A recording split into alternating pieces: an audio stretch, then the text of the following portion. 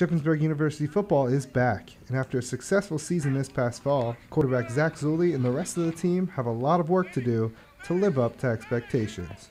If we just keep doing what we're doing and we keep working hard, we can have just as good a season as last year. We have a good team, we have a good group of fellows coming back, and I think we can do everything that we did last year. The players coming back have to transition to a new offense and a new man in charge, but it really isn't that bad.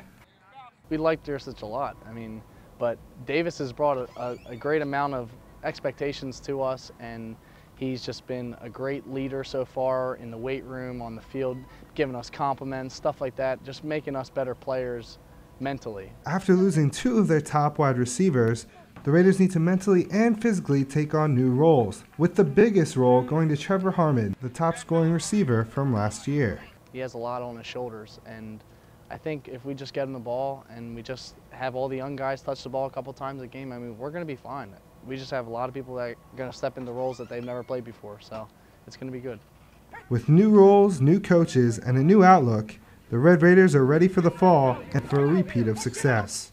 Austin Schaefer, SUTV Sports.